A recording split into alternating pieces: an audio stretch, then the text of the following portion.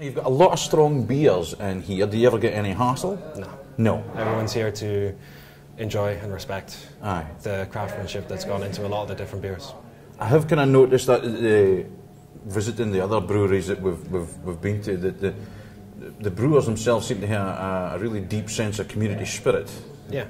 Like within themselves and sort of between kind of, oh, hi, this is your beer, oh, that's nice. And yeah. do you find that here? Is it a microcosm of a brewery banter going on here? The craft beer community spreads all over the world. I found out about this bar through other beer geeks. Mm. But Denmark and Copenhagen, it seems to be a nexus for it in this part of the world.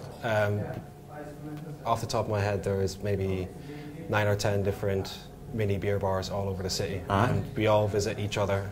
Cool. We all keep in contact, saying, "Oh, this is coming on. We have this." Do you swap beers? No. No. We have our own.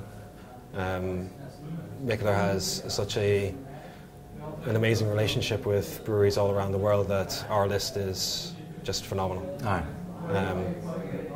A lot of the other beer bars, they might focus more on just solely Danish craft beer, but Mikkeller wants to showcase beers from just everywhere, all around the world. International. Yeah. Aye. Okay. Cool.